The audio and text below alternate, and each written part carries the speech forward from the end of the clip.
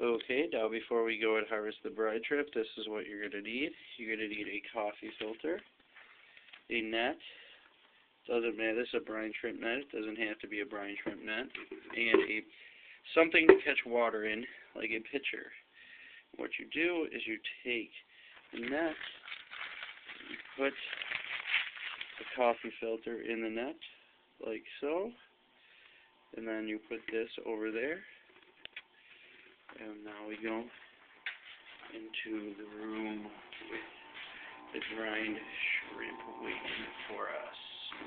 Alright, I'm going to turn on the light so you can see what I'm doing. Normally I do this in the dark because I can pretty much see what's going on. Okay, so we take our coffee filter net, we put it over the pitcher,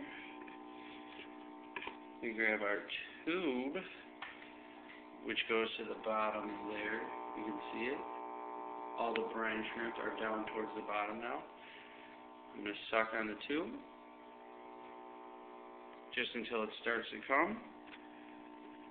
And drain it just like that through the coffee filter down into the pitcher.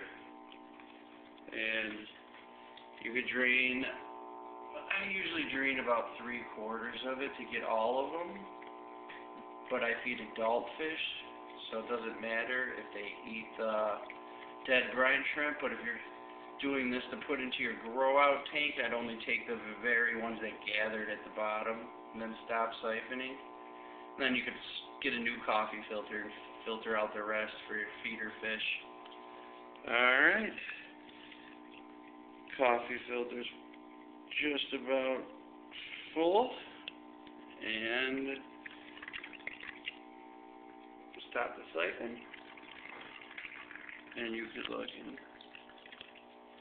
in here, you see all that orange, those are all little brine shrimps, lots and lots of them. I'm going to go feed them to my fish.